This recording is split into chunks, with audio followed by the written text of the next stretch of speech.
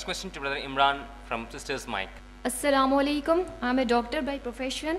My question to Brother Imran is that in recent times, since some ignorant made the cartoons of Prophet Sallallahu Alaihi Wasallam, to which many Muslims reacted throughout the world and in many places violently. So what is the teaching of Prophet Sallallahu Alaihi Wasallam for those who blaspheme? Sister has asked a question that recently cartoons of Prophet Muhammad Sallallahu Alaihi Wasallam were published in a Danish newspaper, and then there was a worldwide protest from the Muslim community.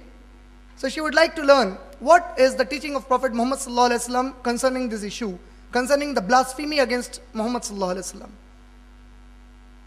Sister is actually referring to the Jyllands-Posten newspaper of Denmark that published the cartoon on the 30th of September 2005, and then there was big protests throughout the world. What does Prophet say about blaspheming against Prophet? Islam is very clear on this issue, sister. If you read Surah Anam, Surah number 6, ayah number 108, Allah subhanahu wa ta'ala commanded, do not revile the gods of other religions. Do not say bad things about the gods of other religions, for in ignorance they might abuse Allah subhanahu wa ta'ala. Action and reaction might take place, so do not abuse the gods of other religions. Meaning Islam is very sensitive in this issue. What does Allah say about blasphemy against Allah and Muhammad Sallallahu Alaihi Wasallam? Surah Ma'idah, Surah number 5, ayah number 33. Allah said, whosoever blasphemes and revolts against Allah and Muhammad Rasulullah, send him away in exile or crucify him. Punishment of crucifixion is mentioned in the Quran. Surah Ma'idah, Surah number 5, ayah number 33. Or crucify him. Or cut off his limbs from the opposite sides. Right hand, left leg. Or the ruler of the time can even give him capital punishment. It looks very cruel to the people. How can this be? I'm asking, it's a natural reaction. What will you do if somebody abuses your own mother and your own sister? You react. How can somebody dare react against Allah and Muhammad Sallallahu Alaihi Wasallam in that way? Making cartoons, you see, they are at a little profitable side or at a little better side than the Muslims in this issue. Why? We Muslims, no Muslim is a Muslim. No Muslim is a Muslim if he does not believe in Jesus Christ, may peace be upon him. It's an article of faith for every Muslim to believe in Jesus Christ, may peace be upon him. We Muslims, we believe. We are the only non-Christian community on the face of the earth which believes in Jesus Christ, may peace be upon him. We Muslims, we believe that Jesus was born miraculously without any male intervention, which many modern day Christians do not believe. We believe that he healed those who were born blind and lepers, but by Allah's permission.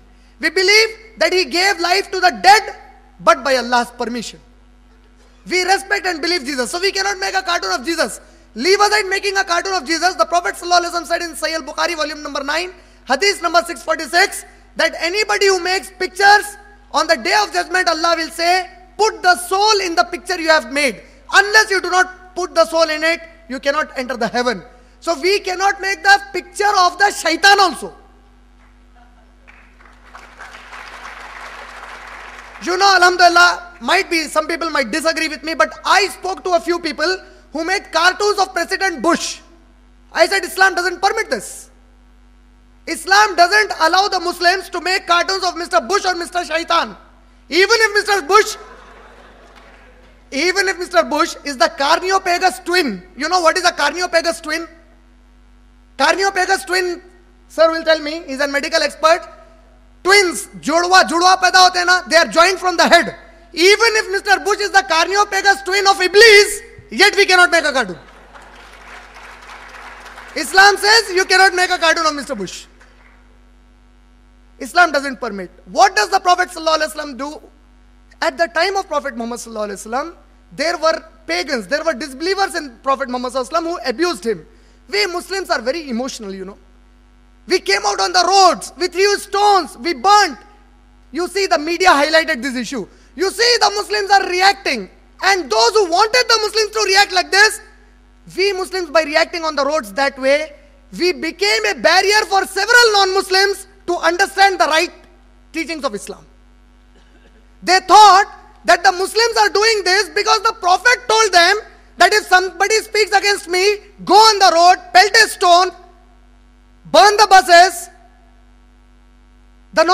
took a wrong image of it.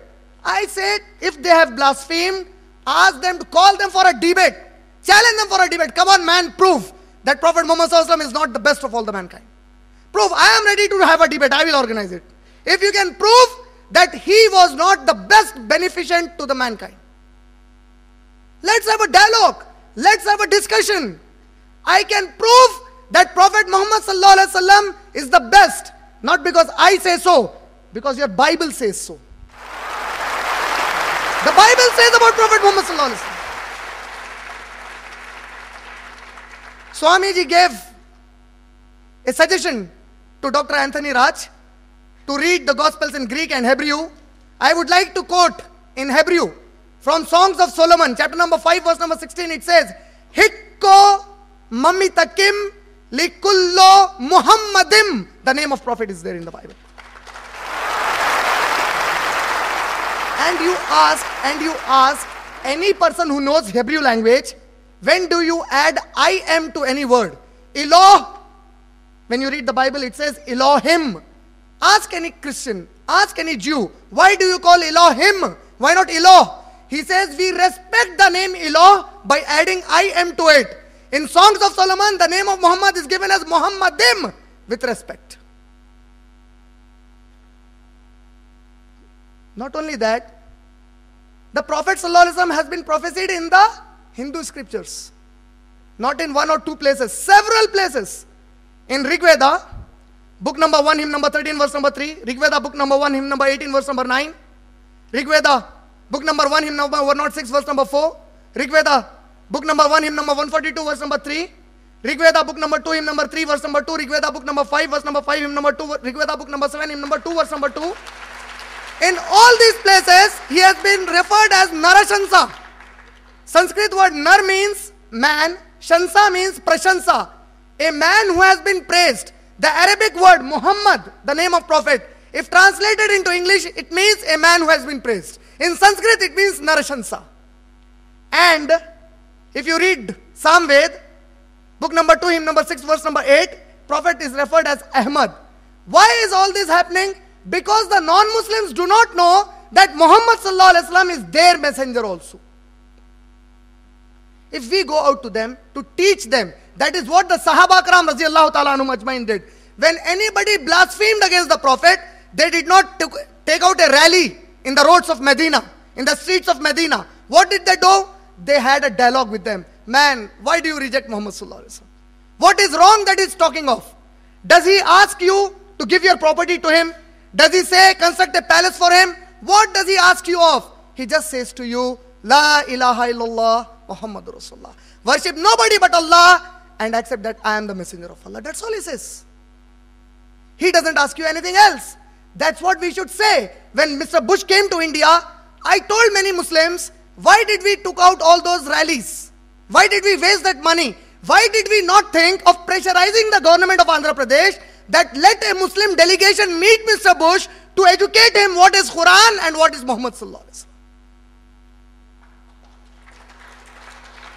That is what the Prophet Muhammad sallallahu alaihi wasallam taught us to do. Not to pelt stones on the roads, not to burn the tires of buses. I hope I answered your question, sister.